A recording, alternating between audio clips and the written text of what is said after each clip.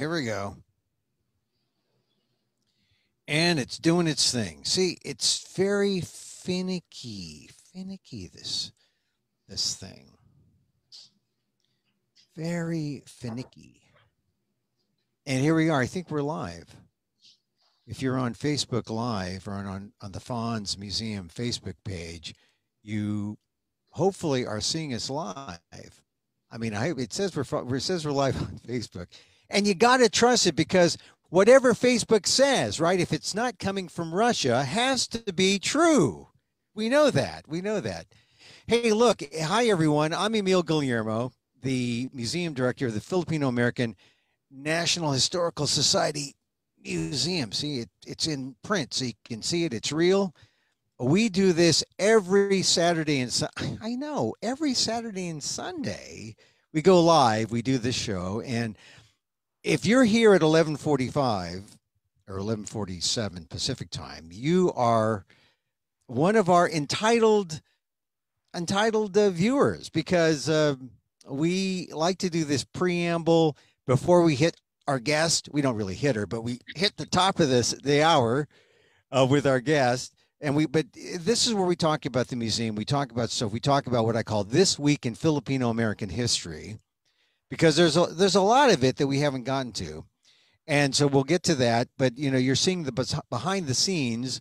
You're seeing us act behind the scenes here at the museum. Once again, we are closed. But for the last 6 weeks or so, we have been doing these pop-ups as a way to connect with you. So we're closed because of COVID, or we have to get the protocol together so that we're masked up and we can get the museum to you live safely. And because it takes some time, we're closed this week, but the board, all the workers at the museum are getting together this weekend. We're gonna finalize protocol to enable you to visit the museum safely. Okay, so that's happening. But in the meantime, we do these virtual pop-ups as a way to say we're here, and the museum is, in fact, where you are on Facebook, wherever you are listening and viewing this. You're the Filipino American story.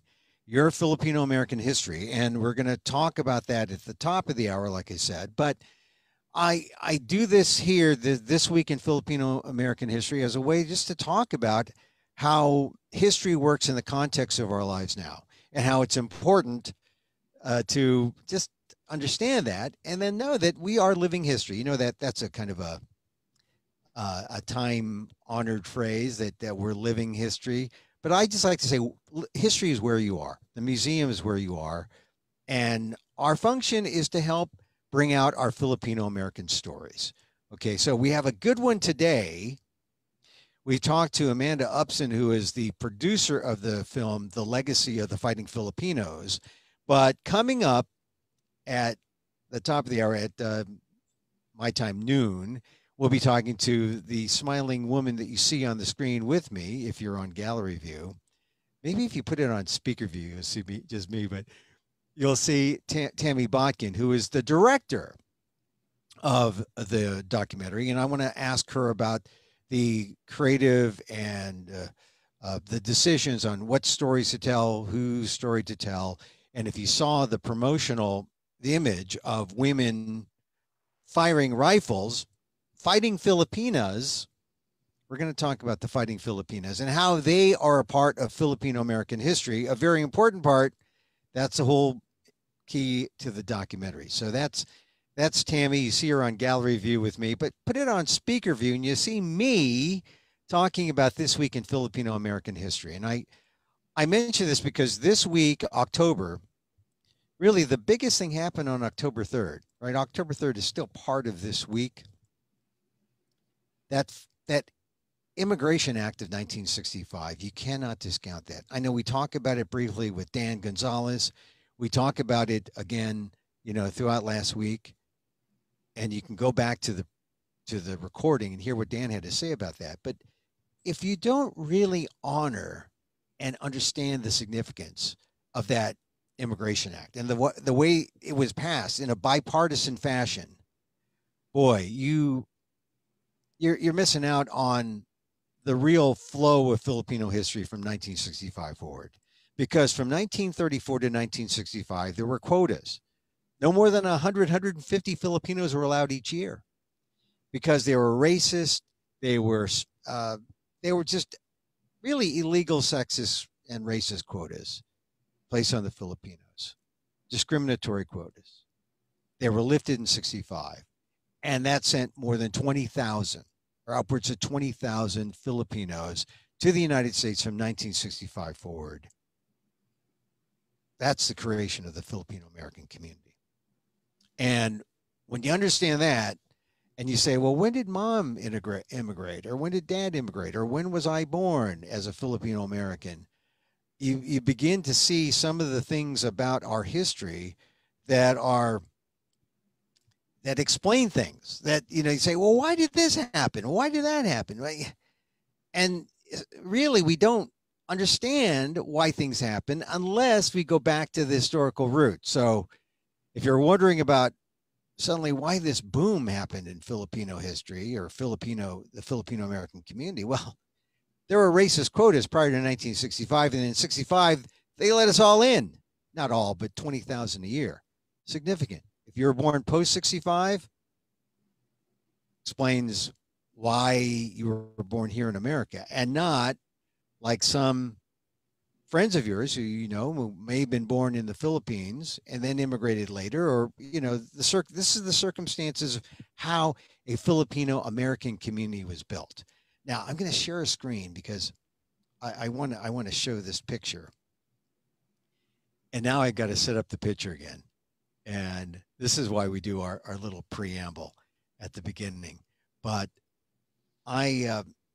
you may have seen this picture because I've shared it on the FANHS Facebook page, and that is the picture of it really is the core of Filipino family life, right? And when I say that, I mean, what is more the core of Filipino family life than the Filipino wedding? The Filipino, this is where it begins, right? You get here to America, and then you have a wedding, and then all your Filipino friends come and you stand next to a cake. And then you see the beginning of a real Filipino American community. This is my mom and dad are here at the center. My dad, Willie Guillermo, my mom, Josie, and the cake. I do not pop out of the cake. The cake it's a wedding cake. But here, this is the Filipino American community. And how my mom and dad met is really a function of the Filipino American community.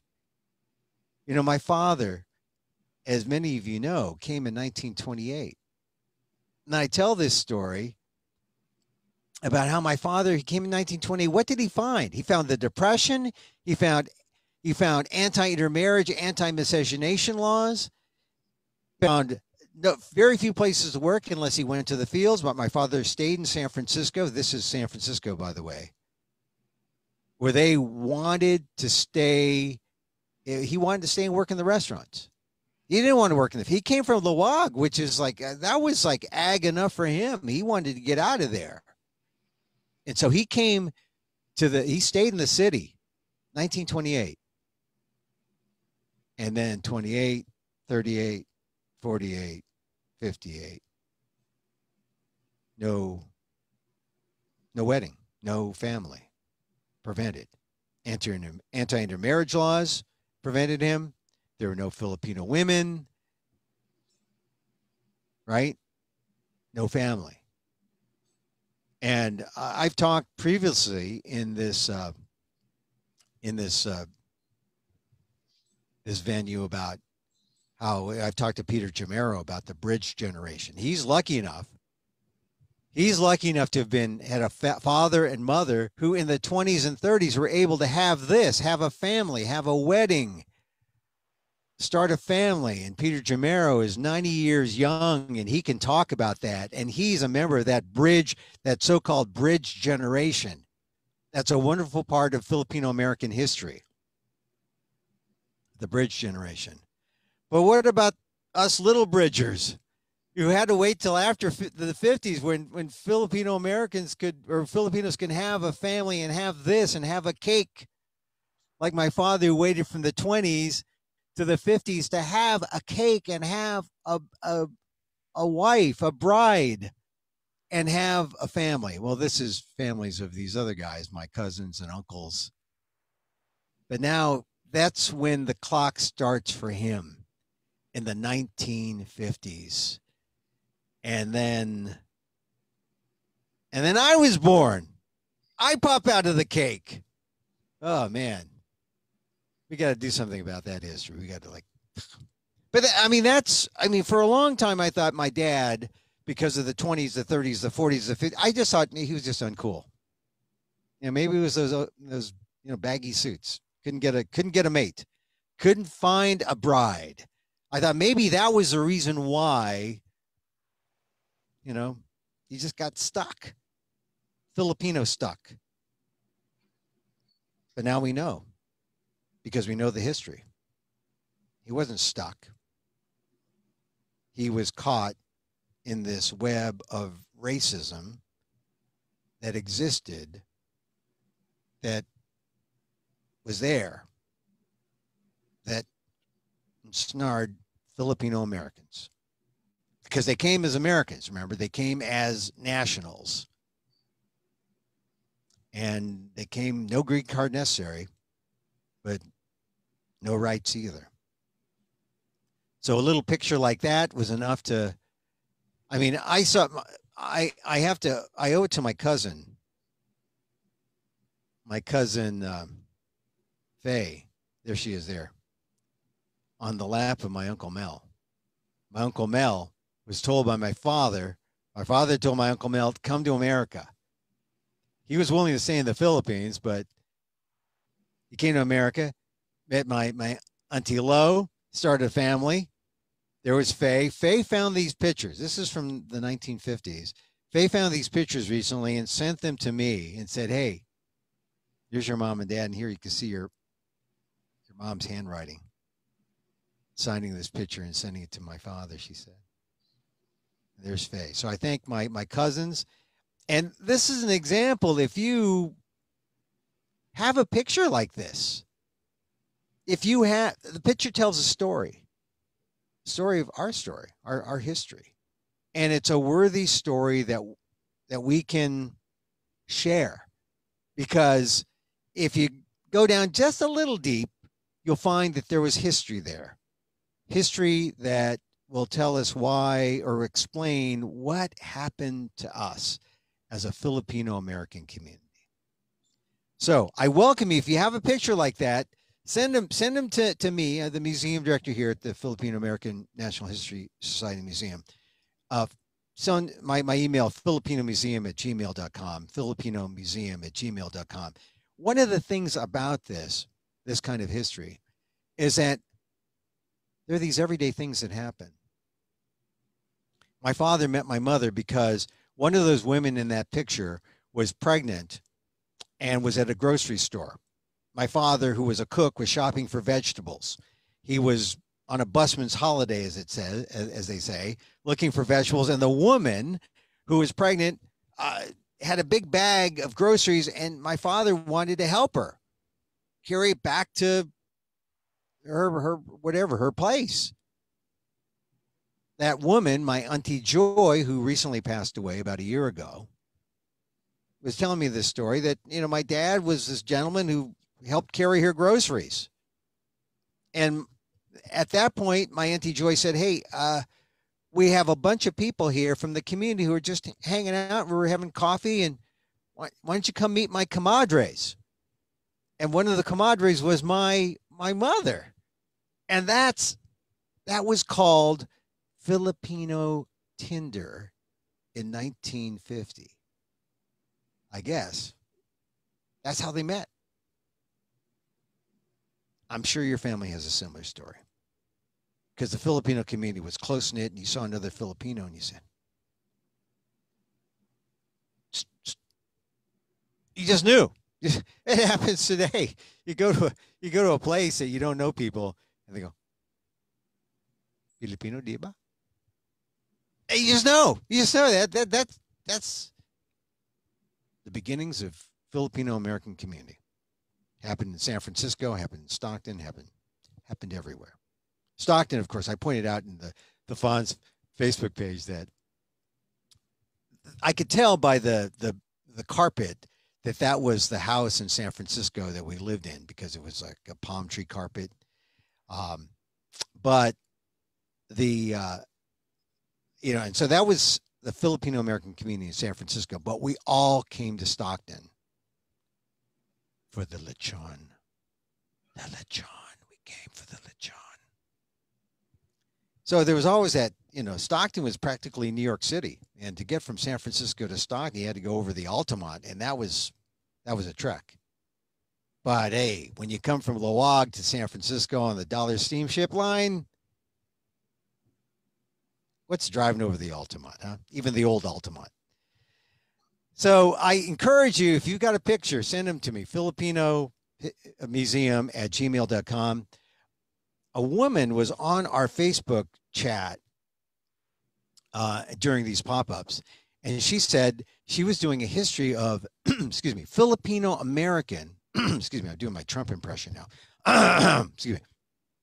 She was doing a history of Filipino American pop bands in Northern California because they serenaded the Filipino American teenagers in the 60s and 70s. They played Tower of Power, they played Chicago songs, they played all the high school dances, and they were some good musicians. You know that. The bands that you see on all those old pictures from the 20s and 30s, well, what were they like in the 60s? There were these Filipino bands.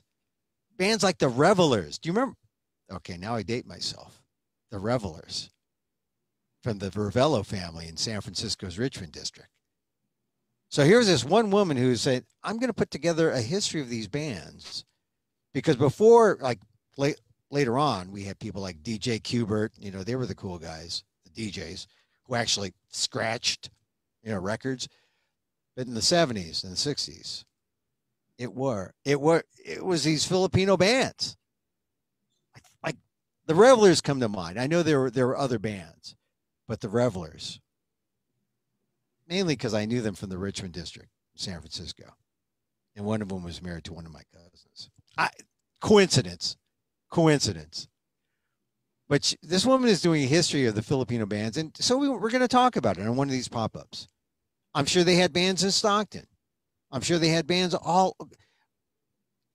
Ron Bonaventura did a Zoom meeting a couple months ago talking about all those great Pinoy events, the Pinoy events in LA and how they were, there was a kind of a gang thing, but when the real function of these Pinoy cultural nights were to bring the people together, the Filipino American community together.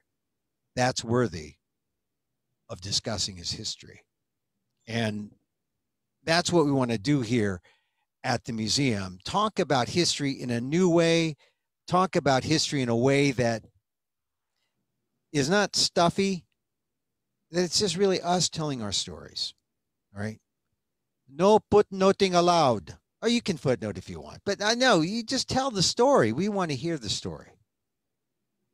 Here when we do these pop-ups and we do our programs at the FANHS Museum.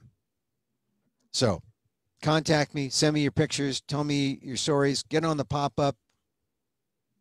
And now we end my This Week in Filipino American History, and we go to our formal program, which includes our special guest. She's been patiently standing by, and I appreciate her patience. Tammy Botkin, thank you for being here. Tammy is the director of The Legacy of the Fighting Filipinos, a new documentary that you're almost done. Is it? Mm-hmm. We are. We're almost done. So, well, thanks for having me. Yeah, and sorry, we do this little thing beforehand, but we tell people that right at noon we're gonna get to our special guest. You're our special guest. We talked to Amanda before. She was the producer. You're the director. So tell me about your involvement. Clearly, you must have some connection to the Filipino community, because it's not obvious, but I'm sure there's a what got you involved in the story. Well, it's kind of wild. I didn't know anything.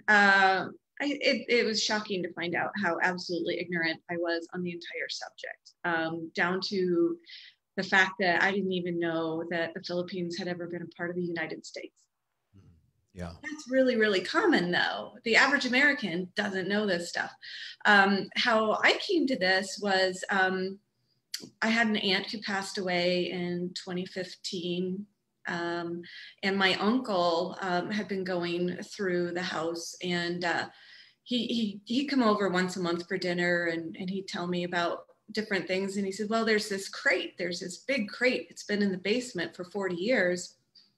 And I knew that there were paintings in them, but I didn't know what they were. So I cracked it open, and he said, they're horrific. They're these horrific paintings, and I don't know really what they are, but they're from World War II.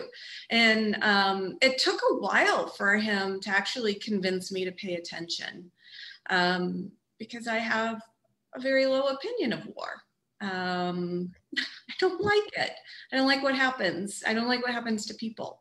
So I actually put him off for about a year, and finally he brought me pictures of the paintings, and we started going through together, and eventually got connected through a friend of his, with a veteran who had served in the Philippines during World War II. And his name is Frank Francone, and you'll see a little bit of him in the documentary. But he's the one who really explained that, oh, these paintings are the Bataan Death March and POW camps. So how were they in the crate? They were just in the crate that he had. Not protected. Yeah. Just 4 massive oil paintings that have been in that crate. And who did the paintings? Who was the artist? There were 2 different artists that were part of the U.S. Army, Paul Lance and sorry, but it was another military person, though, right? Yeah, they were 2 military personnel, and we could see that from the signatures. We could see from the dates on the paintings that they were done in 1944. They were completed right after the U.S. government lifted the censorship on the story of Colonel Dias, who had escaped from one of the prison camps. So that was one of our first things that we were trying to figure out, my uncle Vic and I, was where did the paintings come from? Where are they officially commissioned? What was the whole deal with them? How did they even come to my aunt? Turned out that the CEO of Hamilton Field, where the 2 officers were assigned in 1944, was the one who gave them to my aunt. So it just something that my uncle ended up with. So it just your interest began from here. Right. So your real interest is in all the veterans of World War II who were in the Philippines and who were part of that Bataan Death March. And the Bataan Death March is many people who know from having read about them, more Filipinos than American soldiers. Much more. And it was funny because I was still resistant for a while about, my uncle would say, well, my lawyer says we should do a documentary or something. And I had a snotty attitude, I'll admit. I was like, literally, white man make war. That is what I had to say about the matter. What is new? And it wasn't until Frank Francone then introduced us to General Taguba and the Filipino Veterans Recognition and Education Project that we finally started to really understand what the story in the Philippines was, what the US history is behind everything backing up to 1898. And then at that point, I looked at my uncle and I'm like, now you've got me. Because if it was just going to be a war story, if it was just going to be about the war art, even, there's been a million stories told, but I needed something much more compelling, something that most Americans really did not understand or know. And it grew too, because originally the project that I had agreed to work on with my uncle was not a feature-length film. Well, I mean, this is a massive undertaking. It requires research, and then you got to put together. You're not quite finished with the film, but you went to all these Filipino groups. Did they? Now one of the stories, and the reason why we're talking, is I'm going to share my screen here too now, because there was a on the, let's see, on the main picture of the, well, I don't have that screen now. I don't know where that is. Women left out of the fight. Okay, here it is. And I'm going to share this because it's a shocking picture to me, because you don't really understand this, that when women were fighting, and this is from the Women Left Out. Oh, I mean, this when we think of women fighting, we think of nurses. And in fact, when the Veterans Equity Act was passed, women did get some equity, but they had to be nurses. But the women who actually fought and were in the on the front lines, what happened to them, Tammy? Well, if you look at the actual policies that were held by the US government, even beyond the rescission acts, which were an atrocity in and of themselves, you come across the Philippine Guerrilla Recognition Guide from the US Army. And that is where, I think it's on page 221 or so, or maybe it's 260, but that little graphic down there, point F, that women guerrillas be excluded. It was generally understood by the policy recognizing guerrillas that unless a woman could prove that she was a registered nurse and that was the capacity in which she was working, that she was not eligible to be added to the guerrilla roster, therefore not eligible for recognition down the line. And how many of these women were there? Because I know that there are guerrillas that we have honored at the museum. There's one woman right now who is on one of our walls as because she won a Silver Star, and she's one of the few who've been recognized, but most of them weren't. Whoa. I believe that there were 5 Silver Stars given out to women in the Philippines during World War II, if I recall correctly. But for the most part, once the war ended, if you were a woman, unless, again, you were a registered nurse and you pursued your case, you were not going to be recognized. And that was a big surprise to come across. I was actually interviewing people for the film before I actually knew that this was a problem. I was interviewing Seth Watkins, one of the attorneys that we show in the film. Tell me about some women's stories though that you found, so, and part of the circumstance where they were actually gun-toting Filipinas, and they were not recognized as guerrillas. Earlier this week on our Facebook page, we put up a picture of Benita Perez. We don't know a lot about her, but we came across her photo in the National Archives records. And luckily, the Signal Corps was very good at documenting who they had taken a photo of and what that person was doing. She was a 16-year-old woman guerrilla who had actually dispatched 3 enemy troops with just a knife. We elected not to get into the detail of her guerrilla activity on Facebook because it's still hard to wrap our brains around that women were forced into combat roles.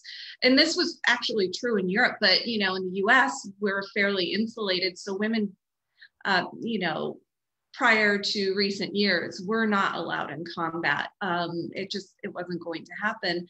And so we still grapple with the images of women taking up arms and fighting. It doesn't fit our Victorian kind of image of women that we still somewhat cleave to in this country.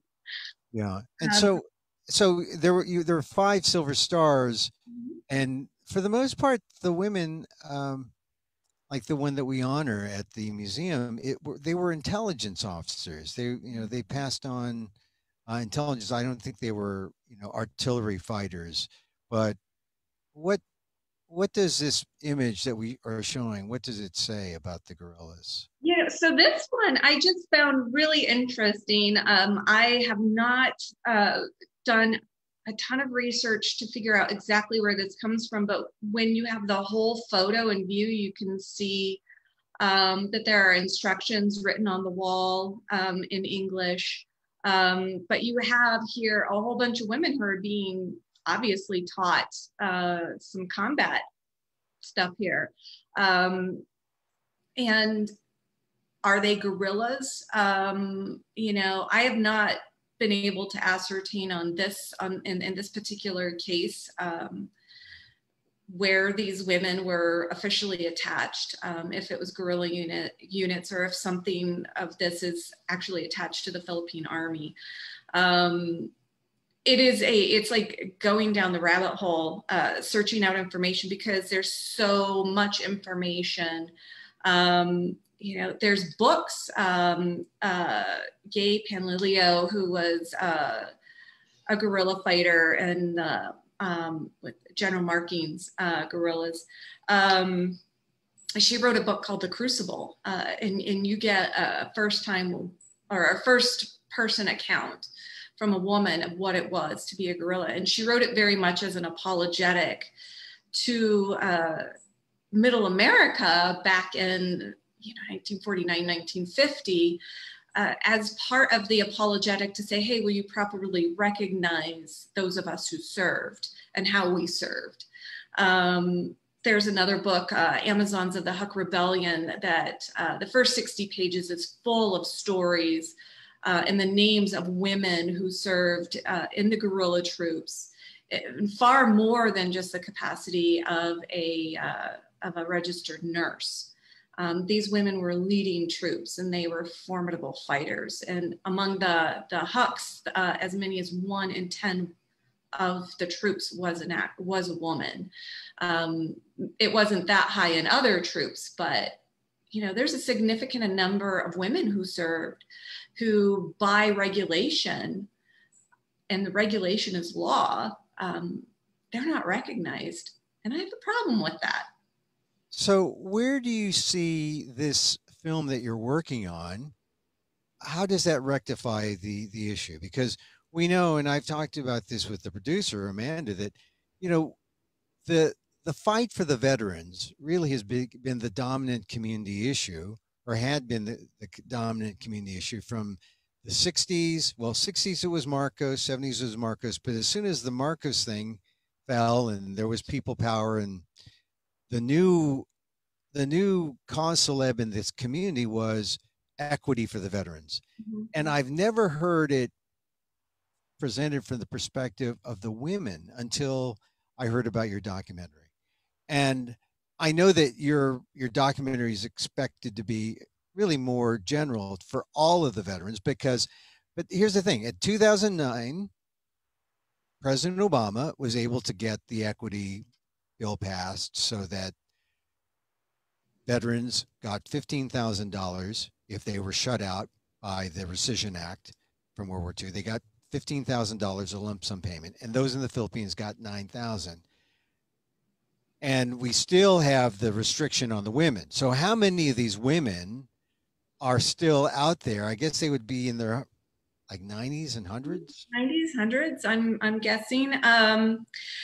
So again, we can't quantify the number because their names were not even added to the roster. And if your name wasn't on the roster, the way that the VA policy has shaken out is that if your name is not on the roster, then you're not eligible for the equity benefit. I have heard of numerous stories of women who applied and just were turned down, and they said, well, I don't know what happened. They just moved on with their life. But in the case of Feliciana Reyes, she had been a ward attendant in Dumaguete, and she served. We have her records. She worked with the surgeons in the medical unit, in the medical corps, and it's all documented. She has her affidavit, but she was not listed on the reconstructed guerrilla roster that was done by the US Army, and therefore she was routinely turned down, and she fought on her own behalf from 2010 until 2015 to have the ruling overturned, but she didn't know what to do. So finally, she ended up with a lawyer, and she was the first woman to have it argued in a federal appeals court that the U.S. Army policy was unconstitutional based on it, because it was based on gender. So, you know, how many other Feliciana Reyes are out there? I've talked to several people who said, well, my grandmother fought and she couldn't get the award. You know, she's since passed, and the benefit can't fall through to a child.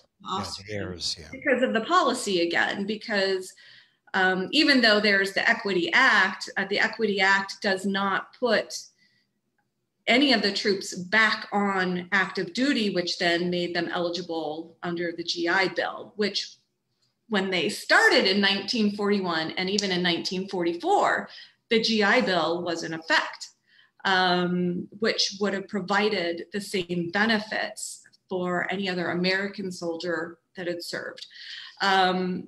So it's just completely unfair. And so tracing through and trying to find people, and unfortunately finding out, you know, frequently that when we found somebody that we think, oh, we want to interview this person, unfortunately they had recently passed away, or so it's difficult. Yeah, but Feliciana Reyes, I know the Reyes family name is a very common one in the Filipino American community. I think I'm related to at least one or two Reyes families, and I just know that it can't be easy. But are you finding people coming up to you saying, "Hey, look, my nana had this story about, you know, holding a gun and like laying down prone and like shooting it." Are you hearing stories like that? I don't get stories like that very often, because the standard for people who have served in war is they usually don't talk to their family about it.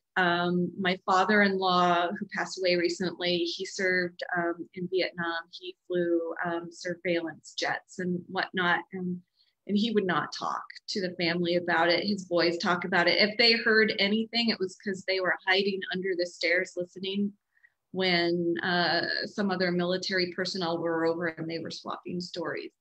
The number of us who, you know, my father served at one point, and I had no clue that even his service was relevant to him and his identity until right before he passed away. And they came to give him honors and to present him with a flag and a plaque. That was 2 weeks before he passed away, and that was the first time I recognized or realized that there were a whole bunch of stories in there that I'd never heard, never thought to ask. And that's how it is. So I don't actually usually get family members that come with details. What I usually get is somebody's like, oh yeah, I know about that. And then they go back and ask, their mother or grandmother, and they're, oh, well, yes, well, we know. So it's tricky getting the stories out. So what do you hope to do? I mean, you're nearly finished this with the documentary. How did Tony Taguba, General Taguba, how did he help? And what was his reaction to your putting the women out there as examples of the ongoing discrimination still against Filipino veterans? I had the pleasure of meeting General Taguba 2 years ago, and sitting and interviewing him, and he was so open, and thank goodness, because he's really good at kicking me in the butt when I'm down. So what's he saying in terms of the women are out there, go find them, or yeah. So when it comes to the women, he's been incredibly supportive. In fact, I was kind of biting my nails thinking, I didn't check with anybody before we added the women to the degree that we have. And it's not a feminist film by any means. It's inclusive, though, of women, and it's a conversation that hasn't been heard before. And General Taguba, he called me up and he says, I like what you've done here. I like that you've included the women. And so far, we've gotten a lot of great feedback, a lot of support from the people who've seen the rough cut that have enjoyed, particularly women have enjoyed seeing that, oh my goodness. Yeah, well, it's striking. It's striking. The two things that are striking is number one that even though the lump sum benefits were paid out to veterans in 2009, there's still a lot of people who don't understand that. Okay, Filipino Americans who came to the United States prior to World War II, they came here. They entered the war as members of the Filipino, as the regular army. They went off to fight, in World War II.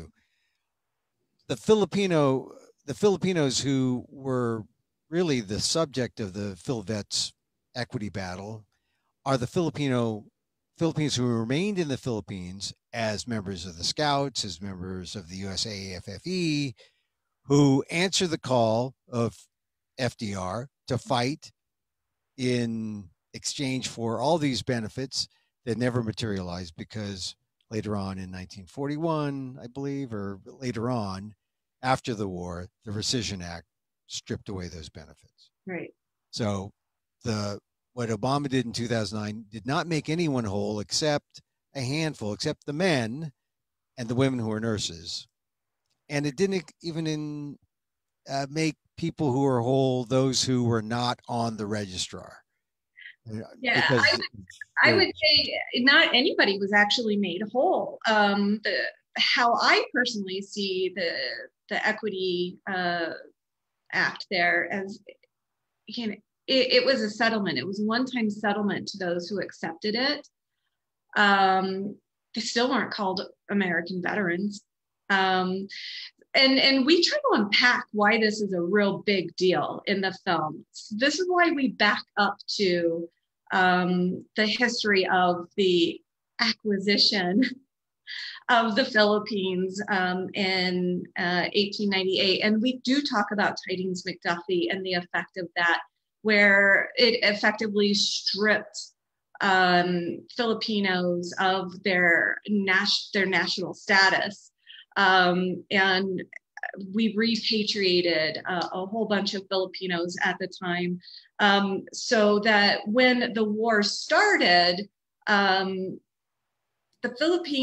Filipinos were not nationals of the United States. However, with the institution of the United Armed Forces of the Far East, the USAFE, was and the creation of the GI Bill in 1940 basically said that you join, you become Army, now you are a US national and you have rights to certain benefits.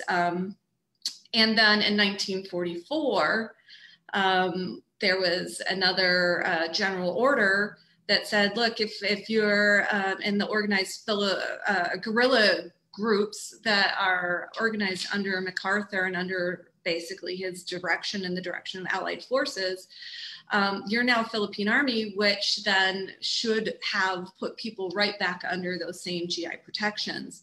And that didn't happen. And then, of course, the Rescission Acts happen, and we're saying you're not there, you're not a veteran, and you now have no benefits. So a lot has been done over the years through the advocacy, and I think, though, even as Marie Blanco says in the film, she's like, we wish we could have done it more than incrementally, but that's what we had to work with. I feel like the Equity Act was incremental towards getting us there. I feel like the Congressional Gold Medal was also another increment. But the final hurdle here is to effectively repeal the Rescission Acts, which could happen through the Filipino Veterans Fairness Act, which has been going through for 20 years into committee, dies in committee. But it kind of treats the Rescission Acts as a typo, and it removes the word not on active duty and restores everybody to active duty, restores them to their rights for benefits. So that's really what we're driving at over the course of, our 90-minute film. Right. So it's not just the women. It's if you repeal the Rescission Act, if that's really the main goal, because the Rescission Act, even though the Equity Act gave a settlement, if you repeal the Rescission Act, which, created this whole thing in the first place, we can make them whole. They can get the respect, and maybe it's too late for the monetary, thing, but they would get the respect and the honor they deserve. And yeah. it would cover all people, not just the men, but also the women. Sure, absolutely. And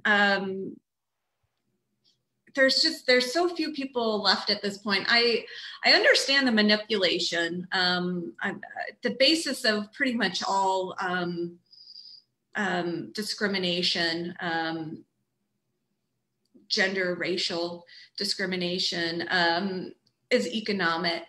And I understand that the US government was overwhelmed when there were over 1.2 million affidavits offered up by guerrillas who served.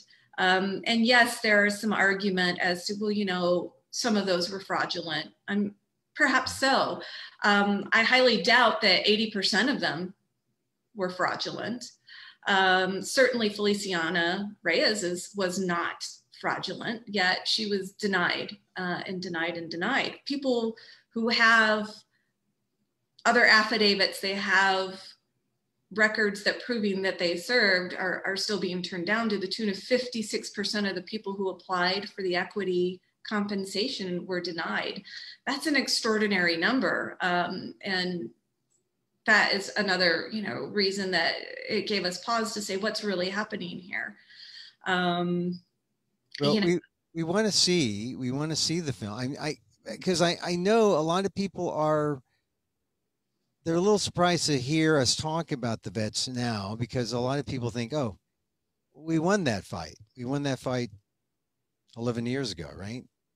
And really, no, we didn't quite win that fight. So. I think it was, again, it was an incremental move forward, but it did not truly equalize Filipino veterans. Again, they're not, the Equity Act did not allow Filipino veterans to be considered truly American veterans, and they are, in my opinion. I think it's really, really important that we clear up this final distinction, because it is mired in racism and sexism. And I feel like it's kind of ancestral work that the United States really, really needs to be focusing on right now, is how to heal what we've done and how we've come to be. Our identity is shifting over the years, and I feel like we're at this tipping point of who do we really, really want to be as Americans? And I feel like most of us are ready to heal the past. We're ready to say, gosh, we did some really crappy things, starting hundreds of years ago, moving forward. But we can't do that if people don't know. And frankly, the Philippines is part of America. The history of Filipino activity in World War II is not appropriately addressed in the overall narrative of the United States in World War II. You know, one of the people we interviewed, Dr. Colleen Woods, she said, you know, we have this history that the United States won the war against fascism, that the United States did this, but we did not do this without the Philippines, where our troops were outnumbered easily 10 to 1. Well, so yeah, this is something. It's like the 1619 project. You know, there's still people think, oh, slavery. We've done. I mean, how many times have people said, beginning with once again Obama, or during the Obama years, when Obama was president, the people said, well, we're now in post-racial times. No, we're not. Or they'll say, oh, well, and I've heard conservatives say this, well, now that we have a first black president, we can, you know, the Civil War, it's been, we've made up for that, you know, and just, there always have been called for reparations and whatnot. We start hearing that come up again, although it's sort of, I haven't heard much about that in the news, but we have heard a lot about the 1619 project, which is really all about getting to know our American history. And for Filipinos, I think this documentary that you and Amanda are doing are really at that same kind of level, getting to know American history. In this case, as it involves Filipino American or Filipino vets who should have been American, or some of whom are American, and some of whom became American after they fought in the Philippines and then were allowed into America post 1965. Oh, there's that 65 immigration law again, because when they were allowed to come back here, many of the vets who were fighting for equity had moved and immigrated and had other lives and careers here in the United States. So they were Filipino American. Yeah. So it's if we understand some of the facts, we can get beyond to understanding the stories, and maybe we can rectify the law. So when is the film going to be completed, and when will people be able to see the film, or what can they do to see trailers or whatnot? So we are currently back in fundraising as we are working on post-production aspects. COVID knocked us for a massive loop. We had people lined up with donations for the film that unfortunately they were affected so by COVID that they weren't able to keep those commitments. So we've kind of had to go back into how we're finishing the funding for the film. But while we're doing that, we do have key post-production personnel who are working on deferred pay. My goal, and if we were to be funded within the next couple of weeks, is to have the film finished by the end of the year and ready for release at the first of the year. You know, we have talked to one broadcaster in particular who was very interested in the project for a release in May for AAPI month. Prior to COVID, our goal was to have it out so we could be hitting the ground running this October, but that did not work. So we will have more fundraising coming up. You can visit our webpage at lffilm.com.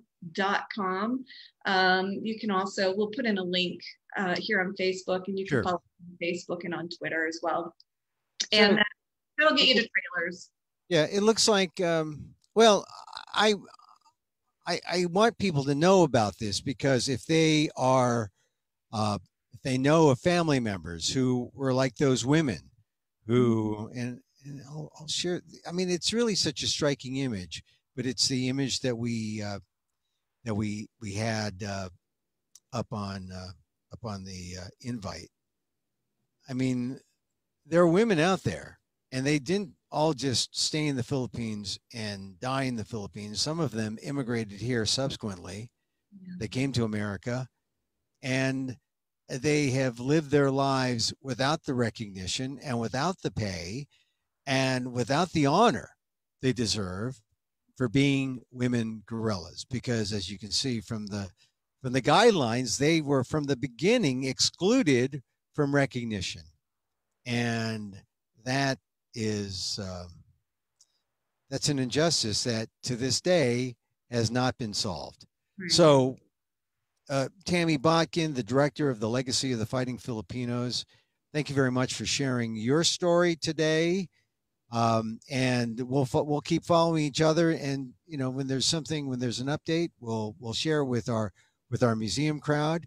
To those of you who are here on the pop up and are just hearing about the women for the first time, well, it's because history has been omitted in general from the schools, from the curricula, from the books.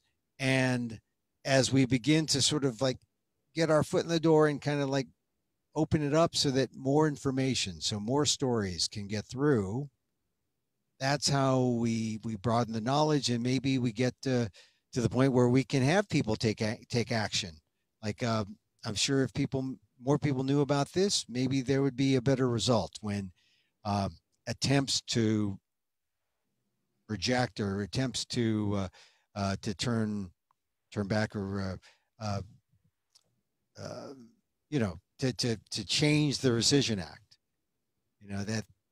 Do you really think that can happen, Tammy? It can happen if we get enough people on board to tip the scales. 330 million Americans about, and when we make enough noise, when we all unite and come together on the issues, we can tip those scales.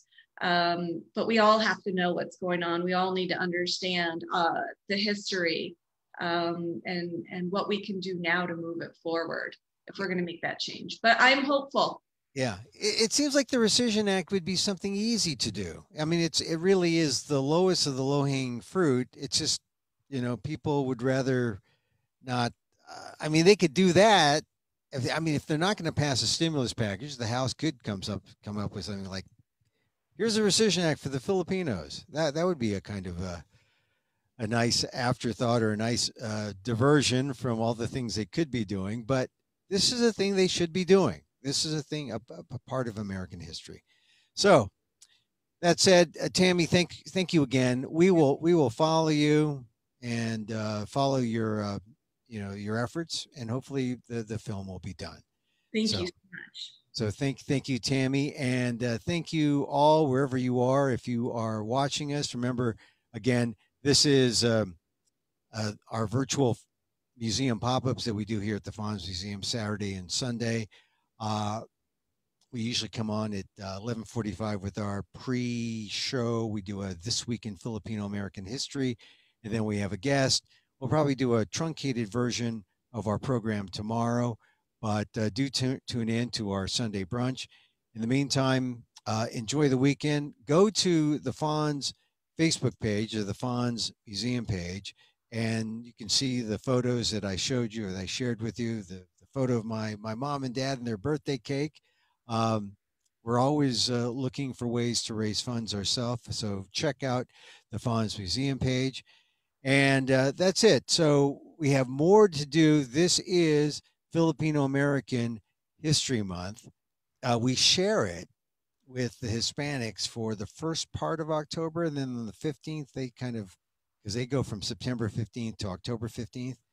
But October 1st to October 30th. By the 15th, it's all our own. And on the 15th, this coming week, there's a lot of things. The reason, the ultimate reason we celebrate Filipino American History Month The reason was given on October 15th. And if you are here next week, I'll tell you that story. There are some people who are detractors, but it still remains the fundamental reason why October is Filipino American History Month. It's not because my birthday is this. No, no. Not because Larry Itliong's birthday. No. There was a seminal event that occurred, and those in the Central Coast of California know that seminal event. I'll talk about it next week on This Week in Filipino American History. In the meantime, like I said, enjoy your weekend, enjoy October, enjoy. People are recognizing this is Filipino American History Month. I was in a museum directors meeting for the California Association of Museums, and a woman who I met at one of the conferences, we were on a Zoom chat, she chatted, Happy Filipino American History Month, right? I mean, there should be Hallmark cards on that. Come on. I mean, that's the hope. We're gaining traction. This idea of Uncle Fred and Auntie Dorothy, the founders of FANHS, is happening. It's happening. October is Filipino American History Month. Have yourselves a great week. We'll see you again tomorrow on the pop-up. Join us every weekend. I'm Emil Guillermo. Thank you.